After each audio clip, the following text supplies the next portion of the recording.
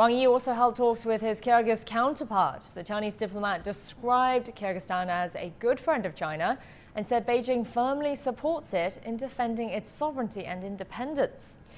He promised China would increase imports of Kyrgyz agricultural products and invited Kyrgyzstan to attend this year's China International Import Expo. The Kyrgyz Foreign Minister expressed support for the One China policy and hoped for more involvement in the Belt and Road Initiative. After their talks, the two signed a number of cooperation agreements.